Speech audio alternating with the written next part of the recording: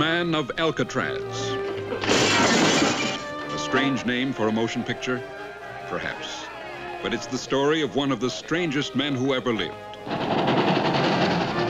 A real story, a real man, a man who is living today. Robert Stroud, American, a convict. Yet, in his achievement, in his fierce independence, he reflects the ideals of the country whose laws he shattered. You know, I think I've got you figured out, Shoemaker. First day I came here, you as much as asked me to get down on my knees and whimper. I wouldn't do it then, and I won't do it now. I won't lick your hand, and that's what eats you, ain't it, Keeper? Well, you keep this in mind. A man ain't whipped until he quits, and I'll never give you that pleasure.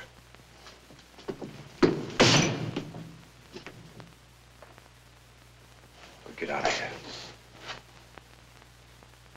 I'll never forget you as long as I live. No matter what happens to me, no matter where I am, if I ever get a chance to punish you further, I'll do it.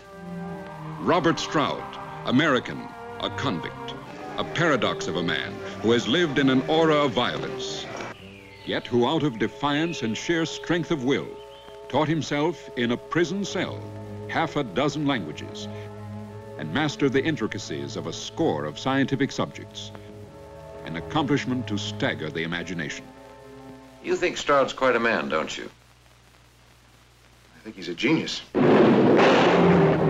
Robert Stroud, American, genius, a convict.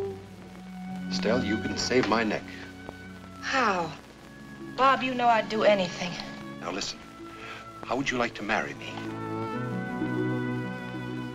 During the 43 years he spent in solitary confinement, this amazing man did not break bread with another human being, never saw an airplane on the ground, nor sat behind the wheel of an automobile, never saw a television set, read a newspaper, or heard a radio broadcast. He has been in prison for more than half a century. He is still there. But they have not been able to break this man. They have yet to bring him to his knees or black out the fantastic brain that worked a miracle.